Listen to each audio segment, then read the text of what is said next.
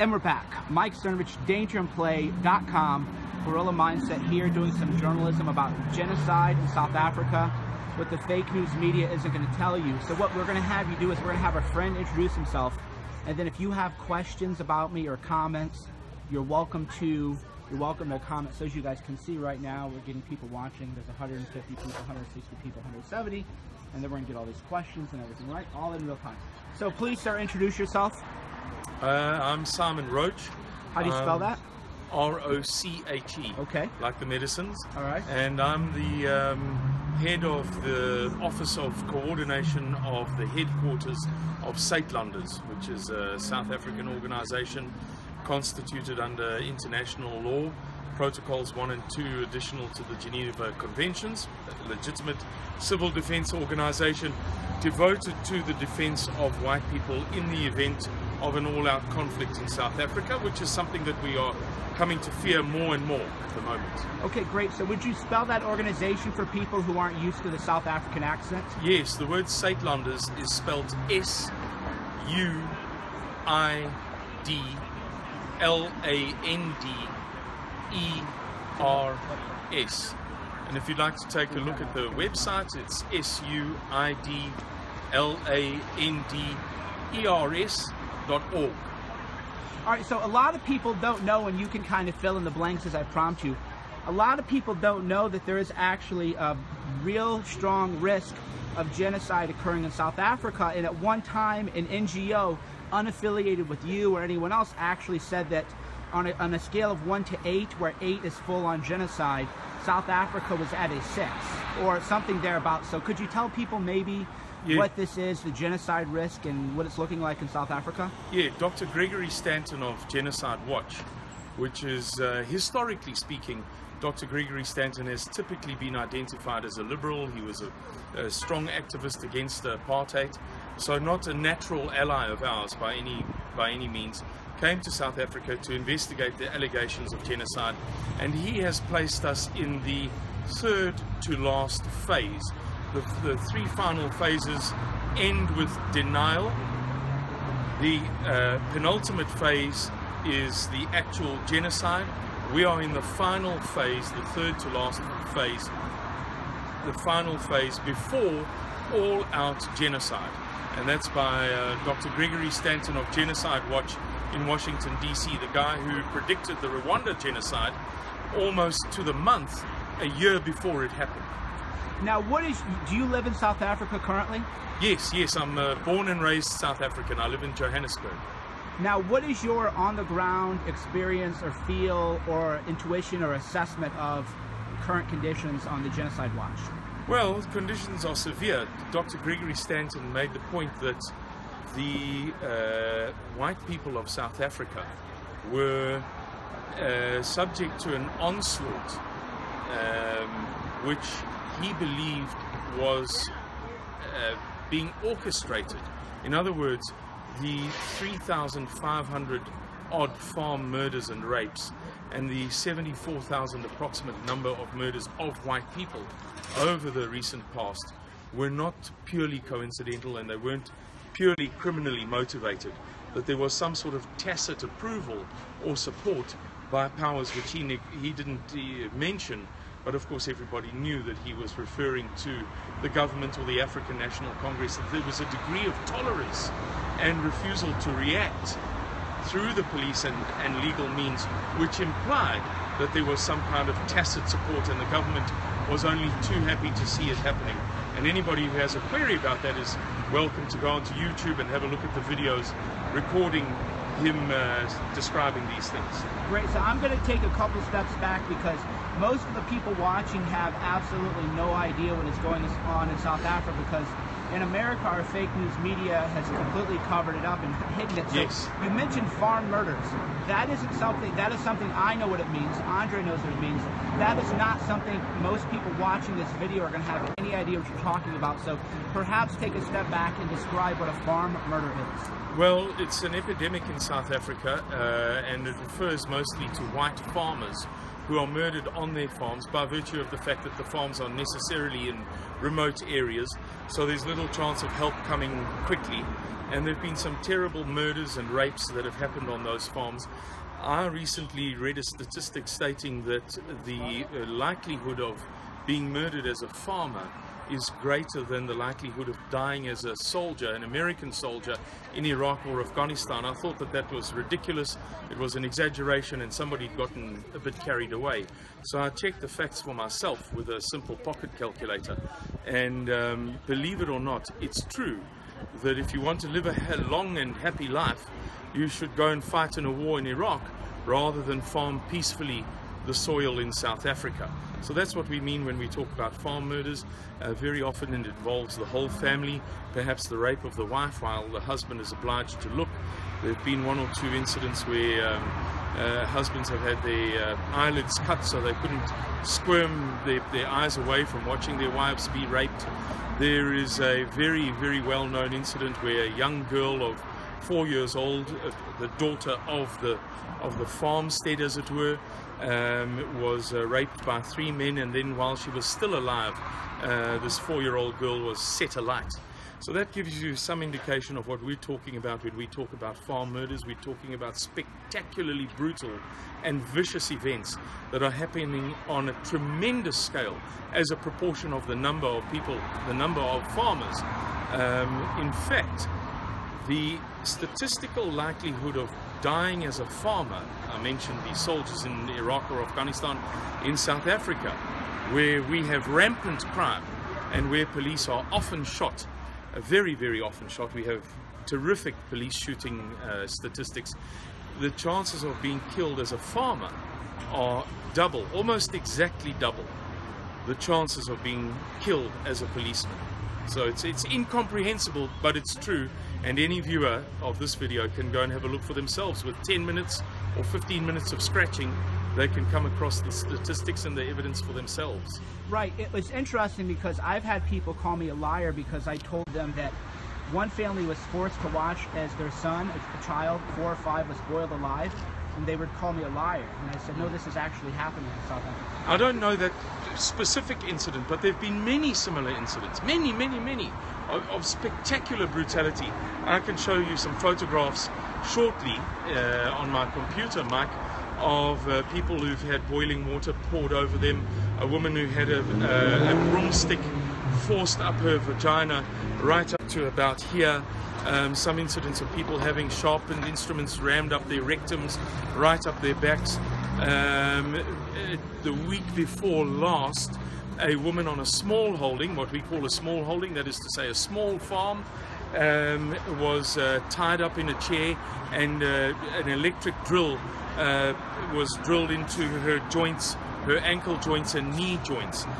She was, if I'm not mistaken, 68 years old, absolutely helpless, no threat to anybody, and it was just done by the perpetrators for the sheer joy of it. And incidentally, a lot of this sounds to people unbelievable. This is all, you can verify this, they can fact check it, correct? Yes, of course they can. There's a terrific website called Censor Bugbear. Censor Bugbear. It's maintained by a woman called Adriana State. And if you Google Censor Bugbear, you can have a look at some terrific photographs of these murders and rapes.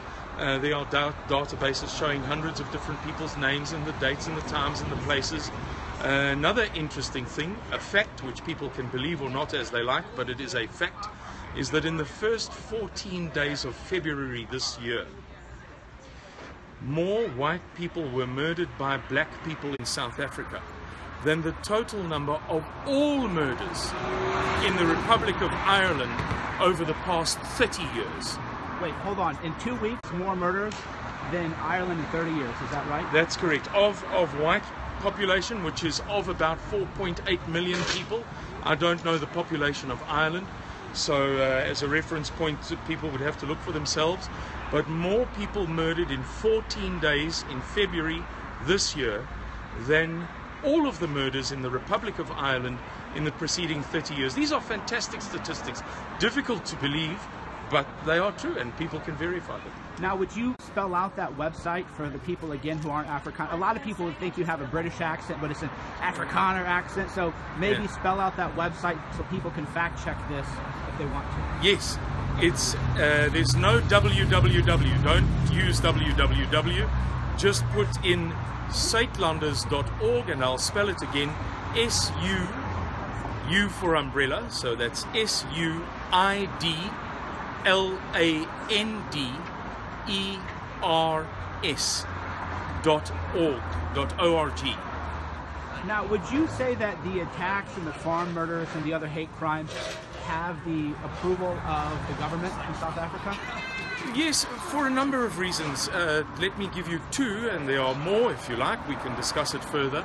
But in 2007, the Minister of Safety and Security in South Africa declared in the Parliament that those people who were complaining about the crime, which is to say the white-dominated media fundamentally and white people broadly, there had been a rash of complaints preceding his utterances in Parliament, that those people, if they didn't like the crime in South Africa, should leave. In other words, the government wasn't going to take responsibility. The people who didn't enjoy it should go. And for the past few years, the South African Police Service has stopped presenting statistics on the base of race. There was a time when you could access the statistics and say, dear me, isn't it a bit of a pity that so many Lebanese people or so many Zulu people or whatever, that people have suffered such terrible crimes. But they've stopped doing that specifically so that people don't have a real idea of the severity of these white murders and rapes and what have you on the farms and in the suburbs. And this is not a political thing. It's not a racial thing. Certainly not from my side. This is the government. The government has obfuscated the statistics. So if they believe that it's a racial thing, or if they believe it's a politically sensitive thing, well then so be it. But the initiative is from their side to conceal the statistics as we've described. Now, I read an interesting story about I don't know if he was what you would call a city council, but he was a white South Africaner who was claimed that none of this was happening, and he was actually murdered in front of his own family in a suburb of Cape Town. Are you familiar with that story? No, I'm not. There's so many, Mike, that it's difficult to keep up with it, and we've experienced quite a bit in the USA where knowledgeable people have confronted us with facts and stories with which we're completely unfamiliar. Because there is so much of it, it's just not possible to keep track of it all. Yeah, it's amazing too, and I've talked to people when I visited South Africa and interviewed people. I was even told that women are instructed to not stop for the police because the police will rape them. Yeah. There is a terrible fear amongst people of what they call blue light crimes. Blue light, you call it? Blue light crimes. That is to say, where a vehicle employs a blue light, a police light. We have blue cylindrical police lamps that the police vehicles use to commit crimes. It's a crazy thing. It's huge. It's been done many times. So women are obviously cautious about stopping for police. They're afraid of it, and we tell our women not to do so, to avoid it as far as possible. You know, if you see a blue light flashing, whether it's police or not, there have been some terrible crimes committed by police and with police firearms, and police being tracked by the firearms that are used for the crimes. There have been numerous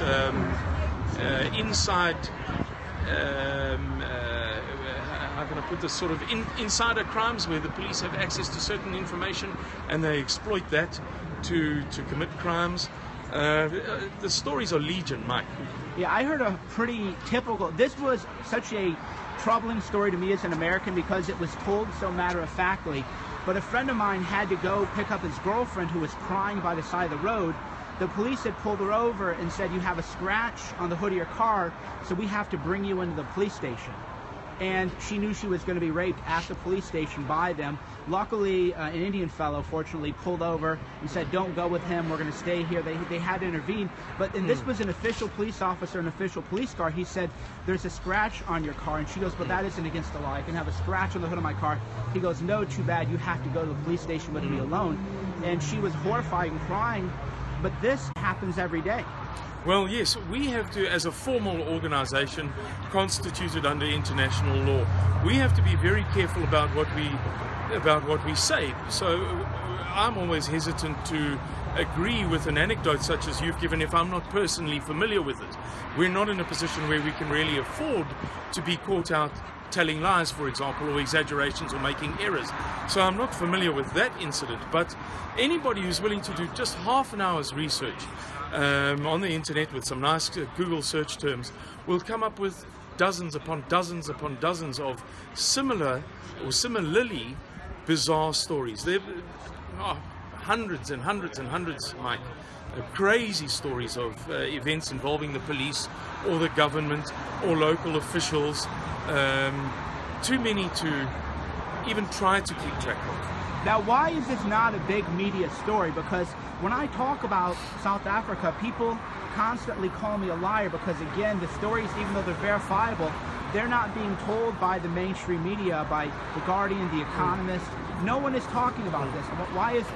Because it would undermine the prevalent discourse of the new South African Rainbow Nation. It would make all of the media who brainwashed the world for so long that the ANC was benign and that Nelson Mandela was a benevolent uncle, it would make them look like absolute fools, because the evidence is that everything that they said for 30 or 35 years was wholesale nonsense.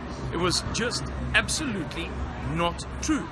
At its most fundamental level, it was false. For them now to do a 180-degree turn and to say that South Africa is hopelessly dysfunctional, with 3.2 million taxpayers and 16.3 million people on social grants, with something like 40% unemployment in this supposed utopia, for the mainstream media ever to admit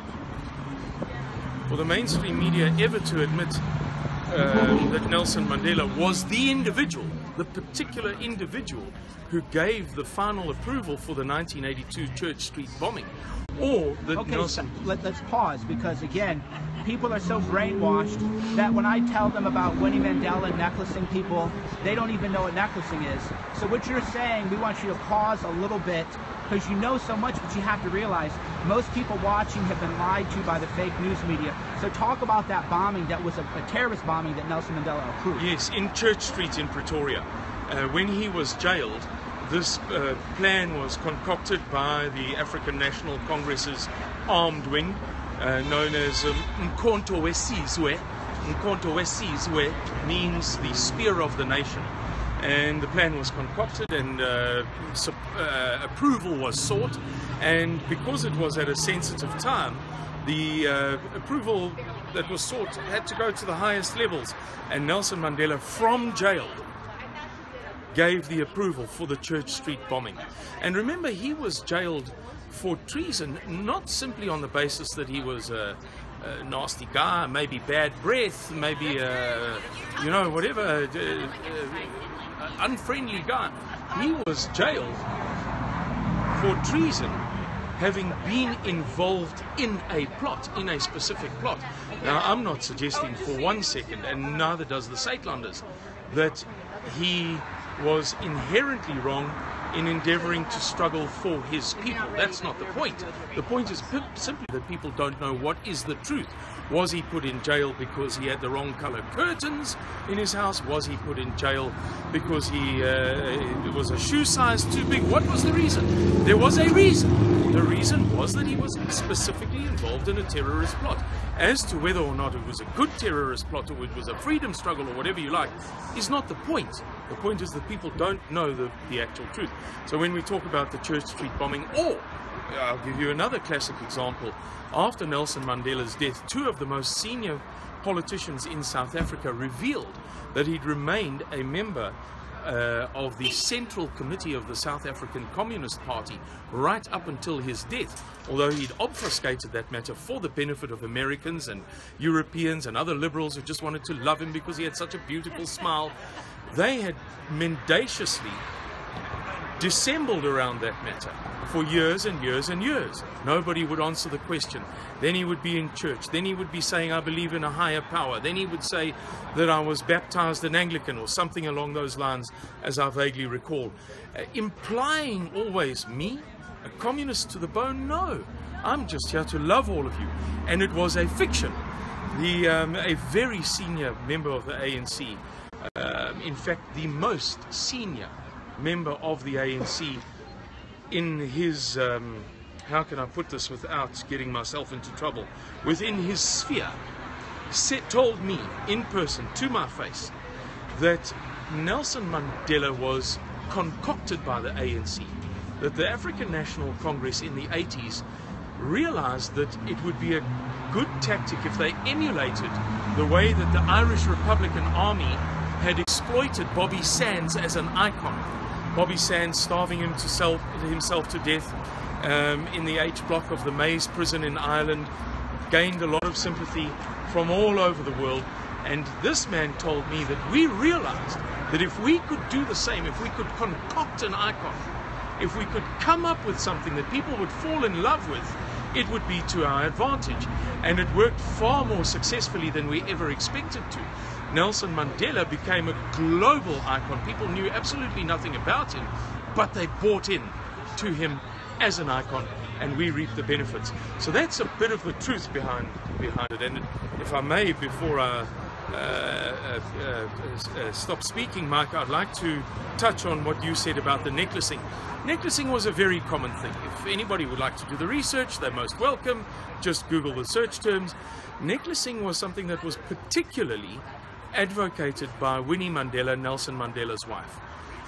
Necklacing is the killing of opponents in a manner so brutal that it intimidates others. The point of necklacing is not to kill. The point of necklacing is to terrify.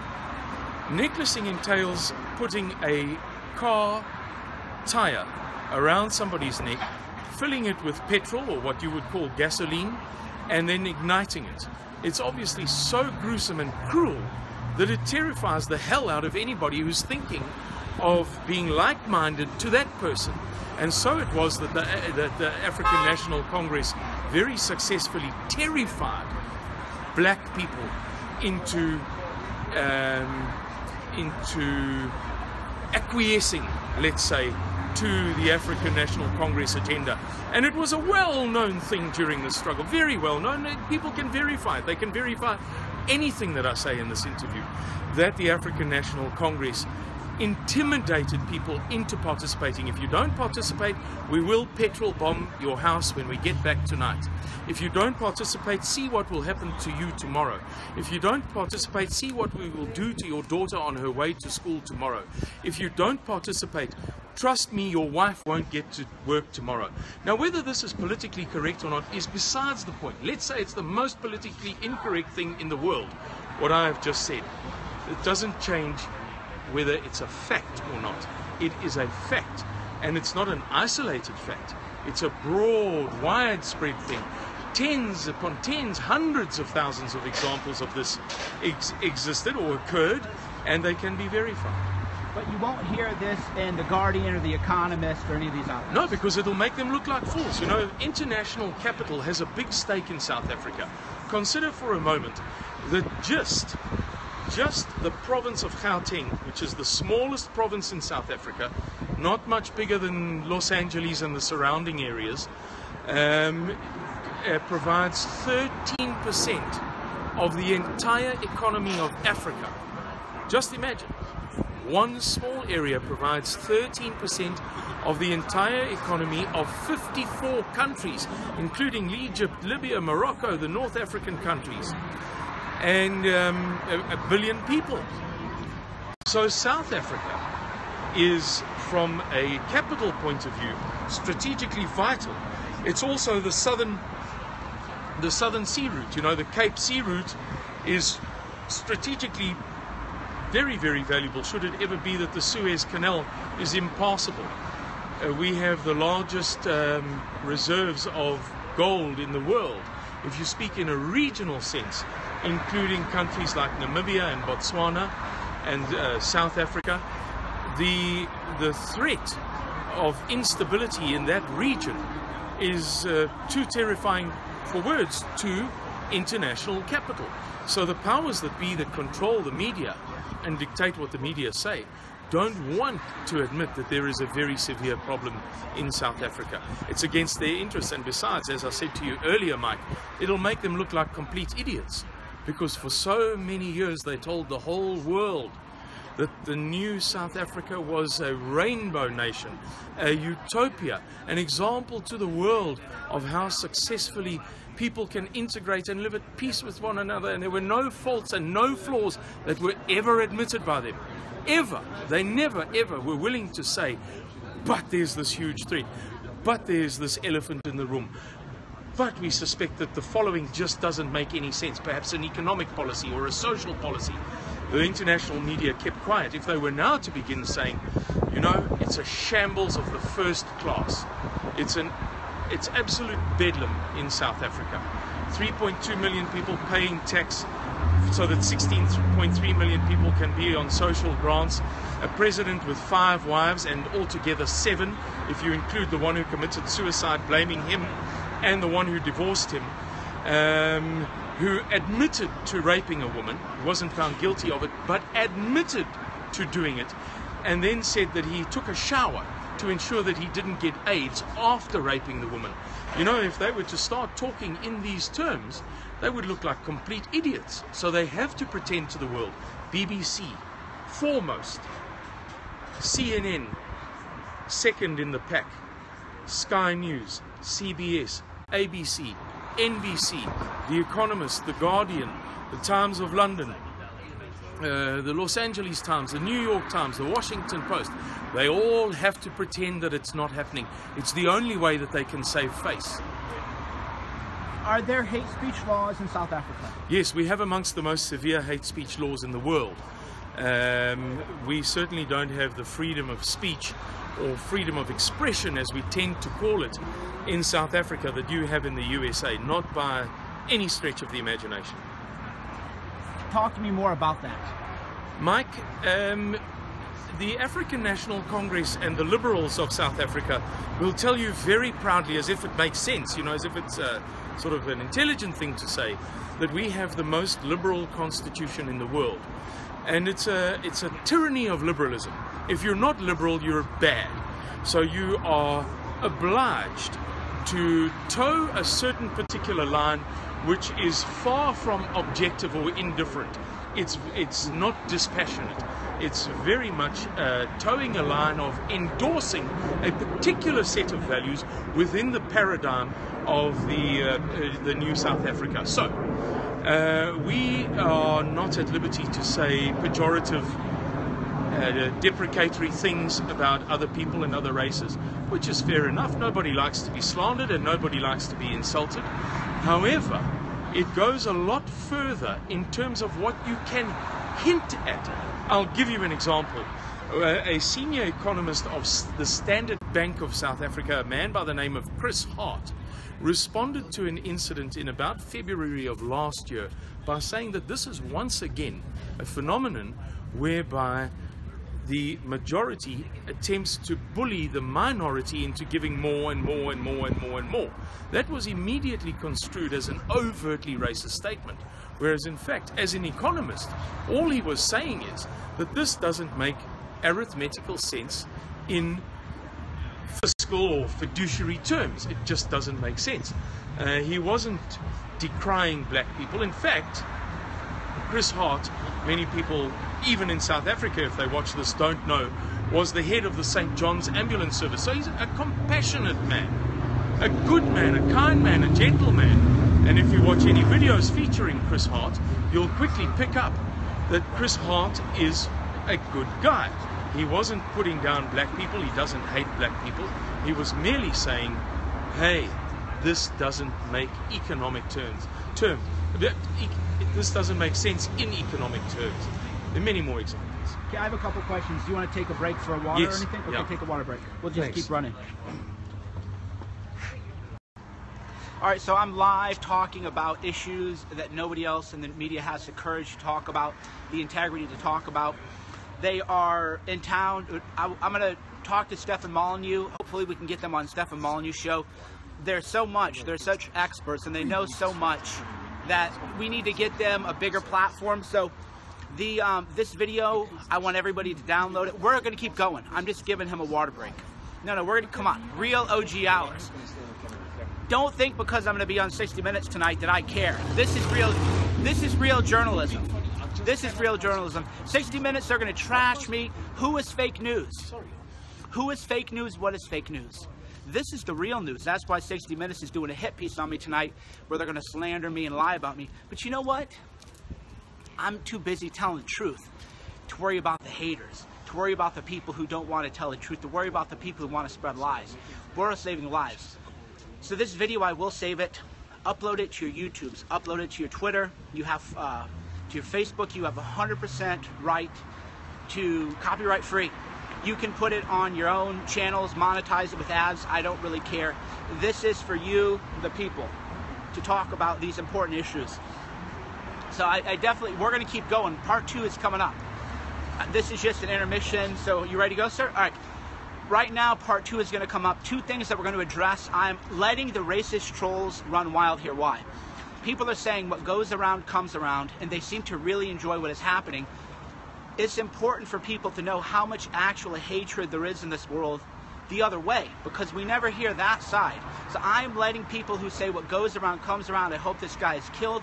I want them to say this so that people can see, hey, this is the truth, this is the hatred. So we're going to go back to our guest, and I'm going to ask him 2 questions. So don't talk yet, sir. My first question is going to be, do you fear for your life? And I'm going to turn the camera. Yeah, absolutely I do, and I fear for the welfare of my children. Participating in this is not an easy decision for certain people. For some people who are in particular circles where they are surrounded every day by conservative people, it's a lot safer thing. But for somebody like myself who doesn't necessarily come out of that environment, it's a fearful thing. But I must do this because somebody has to do it. And I'm just the guy who has seen the photographs of the little raped girls, little babies raped. Yes, people don't know this. Babies are actually raped, literally raped. Yeah, in farm murders and farm attacks, there are dozens upon dozens of stories of this thing. It's something that you guys are unfamiliar with in America. When it happens in the USA, they make movies about it. You know, films like Seven. And it's an incredible thing that somebody can do so many cruel deeds. But in South Africa, this is a living reality. I'm taking a risk. I'm not enjoying taking the risk, and I might die for the risk that I'm taking. I'm certainly going to be pilloried and vilified. It doesn't make me feel warm inside, but somebody has to do it, Mike. And let the people who say that they hope that I'm killed have it on their heads, the rape of those babies. Please, God, please put it on their heads, not on the heads of the people who raped those babies, but on the heads of the people watching this video who think that it's fine and dandy to say that the people who talk about it, the people who address this matter, the people who reveal it, deserve to die. Please, God, let it be on their heads. What do you say to the people, and there are hundreds of them in here today, who are saying, what goes around comes around? What goes around comes around, if only that was valid. If anybody would like to get into a debate about this, I'll take the time to do it somewhere on a blog. But they should go to the trouble of firstly thinking. Thought has inestimable value. And if you're not familiar with the statistics, you should take pause to think, I don't know what I'm talking about. So let me rather find out the facts and then talk about it. The facts are, it's a well-known thing, that fewer people were killed by apartheid than have died in the past 23 years as a result of rampant crime in South Africa. I'm going to pause you there. Say that one more time. It's a well-known fact, a very well-known fact, and people can look this up. A particular writer by the name of Mike Smith Mike Smith has analyzed this matter very extensively. Fewer people were killed by apartheid. I'm not saying that apartheid was a ball of laughs. I wouldn't have liked to be a second-class citizen. I wouldn't have liked to have been black under apartheid. Of course not. Nobody's saying that apartheid was grand for all concerned. Of course not.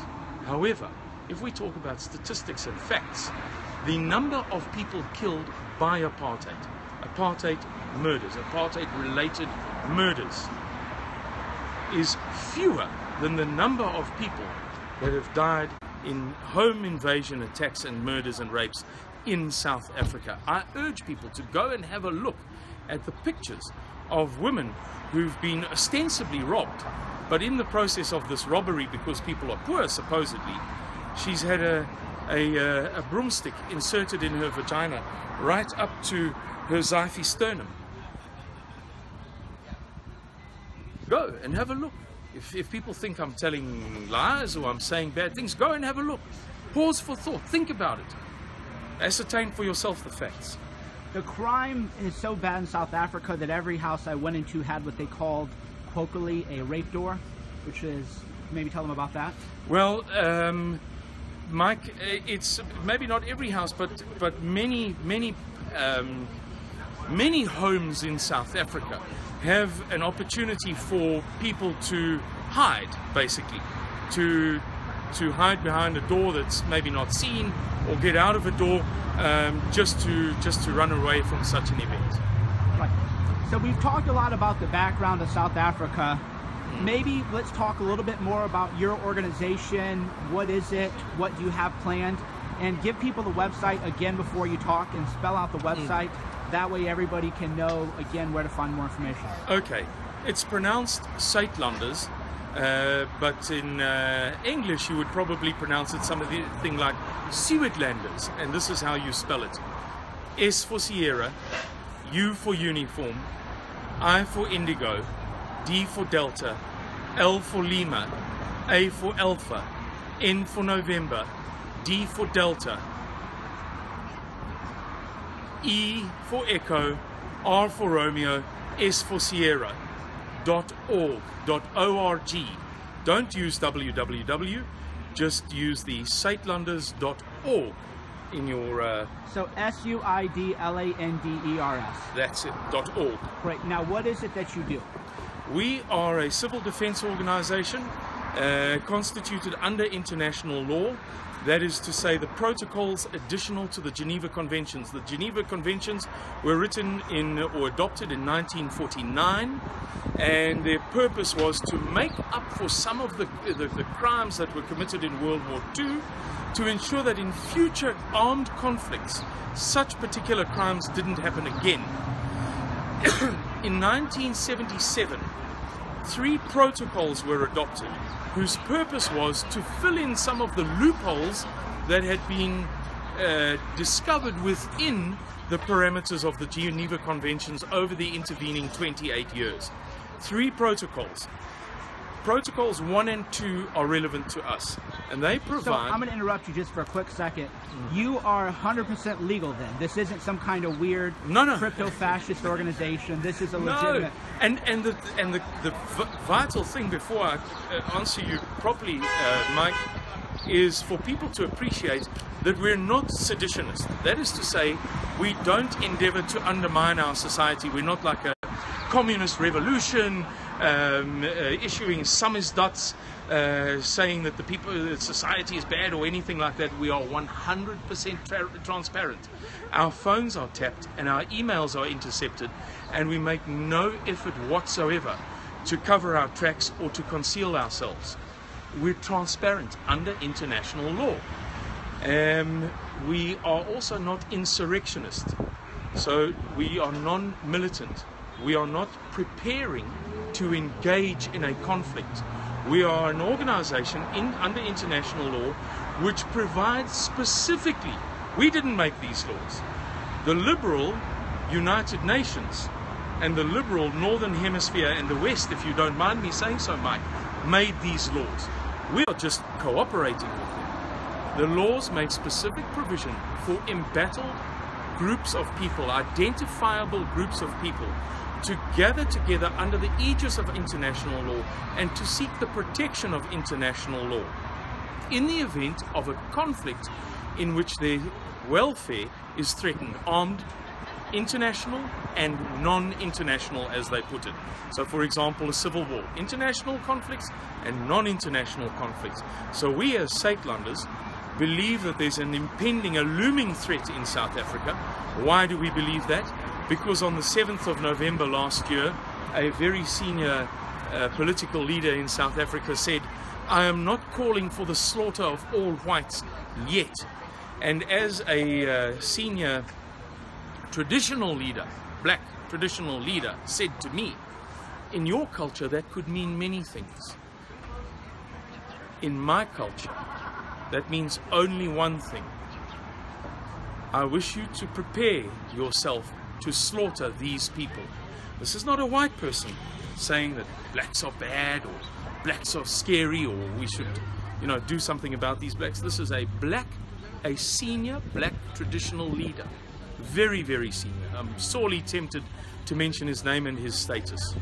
The leader of a complete nation in South Africa, saying, when people say things like that in our culture, it specifically means get in the starting blocks, because it's going to be ready, steady, go soon. Now, if that's not enough to terrify us into being prudent, not into being seditionist or insurrectionist, but into being prudent, then I don't know what is. Now, I had a question for you about some images that I'd seen, and I didn't know if these were true or if it was fake, but it was a march with a doll of a white baby being hung by a noose. Did that really happen? Yeah, that really happened. It was during an ANC march, and a guy made a little totem pole of white dolls, little dollies, little girls' dollies, and pinned them to this totem pole, and then as he walked through the gathered people, he invited everybody to slap them. Now, if there are still some viewers here who believe that we are racial instigators, that we're not being reactive, but rather we are instigators, then I pose this rhetorical question.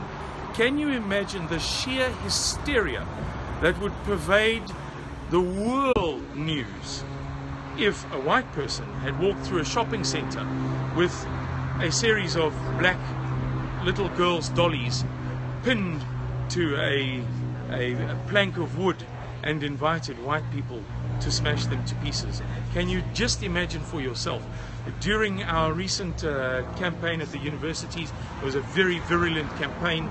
There was a sub-theme in this campaign called "Fuck All Whites." Now, can you imagine if white people engaged in a university campus campaign saying "fuck all blacks"?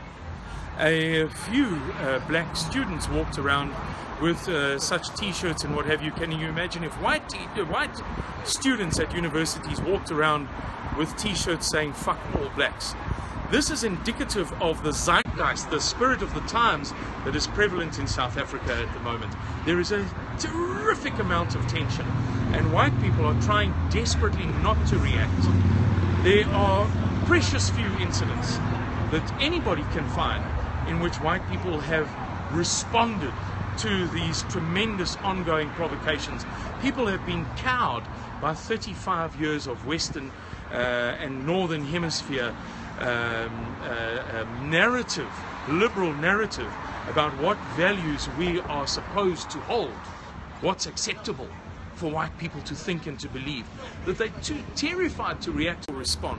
However, some of us are taking the risk of lawfully, despite the opprobrium that we are going to, or that we do suffer as a result, we are taking the risk of preparing for a cataclysm. If it doesn't happen, so much the better, because then people will be able to laugh at me for the rest of their lives, and I'll also be laughing because I'll have lived a peaceful life. However, if it does happen, I will be pleased to say that I was one of the first people who saw the writing on the wall when our state president and other black leaders began to openly talk about whites alone being responsible for all of the problems, I'm quoting verbatim, all of the problems in South African society. Great. So we're going to take a break, give you a breather, but before we go, please tell them your name and how they can find out more about you. My name is Simon Roche, and that's spelled like the medicine brand, R-O-C-H-E, Roche if you prefer, R-O-C-H-E. My email address is hk@saitlanders.co.za. The website address has the suffix .org, as we mentioned earlier, but the email address has the suffix .co.z, Z, the American letter Z, A, hk@saitlanders.co.za. And real quick, before we take a 5-minute break, you are at suidlanders.org. That's correct. That's the website. Great. Okay, we're going to take a break, and we're going to come back. So you can go ahead, Russ. All right, so we're doing live filming. You have your water and chill out, get a coffee, what you want. So they're doing it Cernovich media style. They're like, who's this crazy guy? He's got a phone. You're going live now. You're not going to ask us questions. And I go, look, I don't edit people. I don't cut people up. I'm here to just say, you tell the people what you have to say live. I don't pre-interview. Did I pre-interview at all? No. No pre-interview. No. I didn't tell them what I was going to ask. I just did my research on the issues. And they were, they weren't ready for it. So what we got to do is we're going to do part 2. This was part 1. Over 10,000 people have watched it already. We're going to spread the word. I'm going to try to get, we got to let Mullen know that this is a very, very, very important guest, very educated, knowledgeable. This is great things. Mike Savage needs to talk about it. Hannity needs to talk about this. Tell Sean Hannity he needs to talk about this. You know how to find Hannity on Twitter. Tag Hannity in this Periscope and say, Sean Hannity, there's an important issue happening in South Africa. This is real journalism. Tell Tucker Carlson. Tell these people we need to get the truth out there. Fake news is not going to tell the truth. Fake news is not going to tell the truth. Let Tucker Carlson know. Let them all know. So I'm going to be right back. We're just giving them a break. They're not really used to, not everybody's used to the Cernovich media pace, just frantic, go, go, go, go, go. So we're all going to rest a little bit. I'm going to be back. Be sure to like and share this video, spread it around, put it on your YouTube channels. Mike Cernovich, DangerandPlay.com, Gorilla Mindset.